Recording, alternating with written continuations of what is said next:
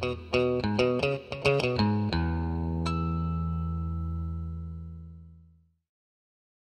everyone, and welcome to another one of our videos. Today I'm going to be showing you how to replace the water pump on this M104 engine. This is my W140 1995 S320. And the reason that everything looks half disassembled is because it is. I'm in the middle of replacing the radiator, and while I'm in here replacing it, I want to go ahead and replace the water pump since I was able to get a brand new, genuine Mercedes one, and know that this cooling system is ready to go for another 10, 15, 20 years. The reason that I'm doing all of this work is because this car runs hot in traffic, and I think a lot of that, now that I have the radiator pulled out, was due to the fact that the radiator was covered in garbage and airflow through it was very, very severely impeded. But I want to replace this water pump just because it is fairly old. It was replaced in 2005. It is now 14 years old, so it's about time for a new one, just judging by the Mercedes schedule of things.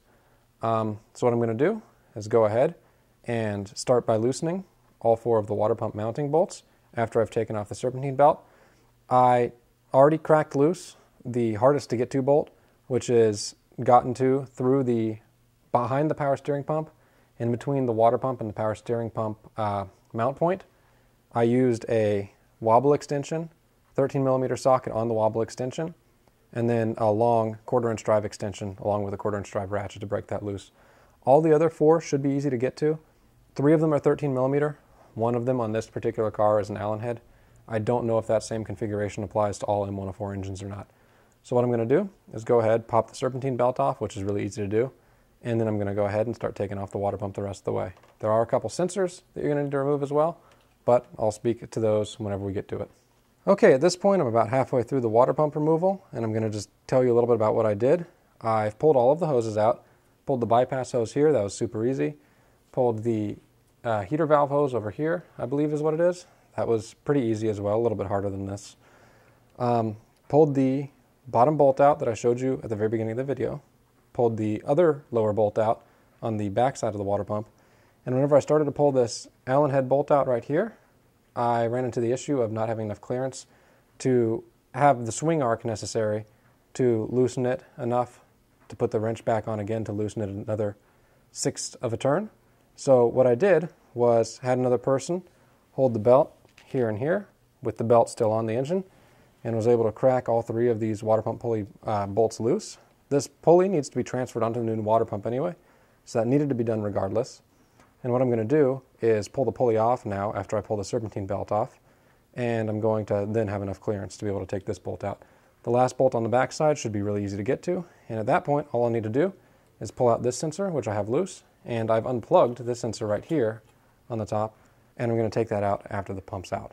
So it should be pretty much home free getting the pump out, and I will let you know if we have any other difficulties pulling the thing out. As you can see, we have the water pump out now. Super, super simple. If you just follow the instructions that I gave in the last clip, it should go perfectly. Once I got the water pump out, I cleaned up some coolant that was dried up in here. Not from me, from a previous water pump replacement from when this was replaced back in 2005. And I also cleaned up the sealing surface right here with some Scotch-Brite just to make sure that any of the corrosion that was on there on the inside of the O-ring is not going to impede any kind of sealing whenever I install the new pump.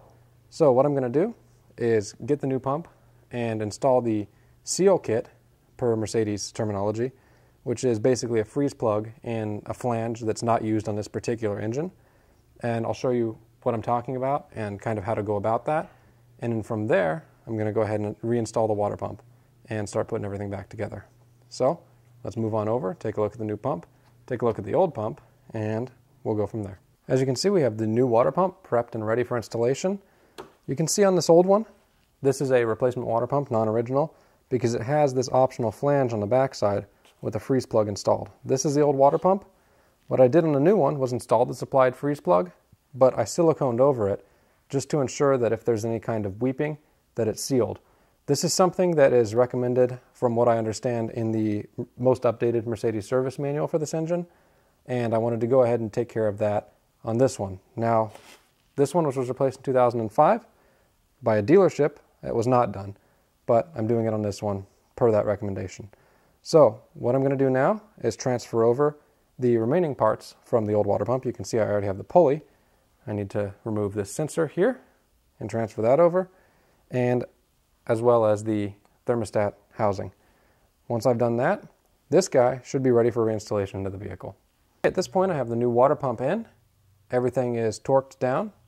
This bolt right here, the one in the back, and the two lower ones. I haven't put the thermostat housing on. I haven't put the sensors in yet, because what I'm going to do next is leak check as best I can without starting the vehicle, this new water pump. So what I'm going to do is replace this hose, which is, in case you're curious, part number 140 830 1396. If your hose happens to be cracking, good luck finding one. It took me about a month and a half to find one, and they are no longer in production. So from there, once I've gotten this hose replaced, what I'm going to do is fill through the top of the water pump, the engine block, with distilled water until it's full. I think it's going to take about a gallon to fill up, and I'm going to make sure that it's filled up to the point that it covers the O-ring, and I'm going to let it sit overnight without starting the vehicle. And then from there, what I'm going to do is fill up with however much distilled water I used, the equivalent amount of coolant, whenever I actually go to fill the system. So again, what I'm going to do is fill it up through here without anything else connected, and as best I can, leak check to see if any water seeps out of that O-ring, just to make sure it's sealed. The only reason I'm doing that is because the sealing system for this water pump is rather poorly designed. A face seal in this kind of orientation, where you have to slip the water pump in at an angle, is not ideal. So again, that's why I'm checking it. If it were any other kind of sealing mechanism, I probably wouldn't be worried about it. So what I'm going to do, again, is fill it up, and I'll be right back with that. I have the windshield heater hose replaced, the one that goes from the side of the water pump to this valve assembly over here. And what I've done now is fill up the water pump with water up to basically the end of this lower radiator hose water neck. I'm going to let it sit overnight. That's going to allow me to know whether or not any water is leaking out from the O-ring face seal down here or the freeze plug in the back. So I'm going to let it sit overnight. We'll come back. If everything's good to go, we'll continue on with the video and button everything else up. All right, we've now come back after letting the new water pump sit overnight filled with water. Nothing's leaked out. As you should be able to see on the camera, the water level still is about where it was last night. So we should be good to go as far as the seals are concerned. You can see I have the thermostat housing back on. I have the thermostat in there, which was a fairly new thermostat that I had put in with a brand new gasket, which was provided with the new water pump. And now all I need to do is put the two remaining sensors in, and we're going to go back to finishing up the radiator replacement job. So at this point, if you're not replacing your radiator, all you're going to need to do is put everything back together as far as the water pump goes, and then put your hoses back on, and you're going to be done. For me, since I'm replacing the radiator and all the hoses, it's going to take a little bit more work on my end, but this pretty much wraps up the video. It's not as hard of a job as some people say. Some people say it takes 6, 8, 12 hours for them to do it. This took me about an hour and a half to disassemble, and I don't know, maybe an hour and a half or 2 hours to reassemble everything and transfer over all the sensors and everything. And that's including filming time. So really, I think it's a pretty simple job. Shouldn't take too terribly long. And with that, I want to thank you all for watching, and I'll see you in the next video.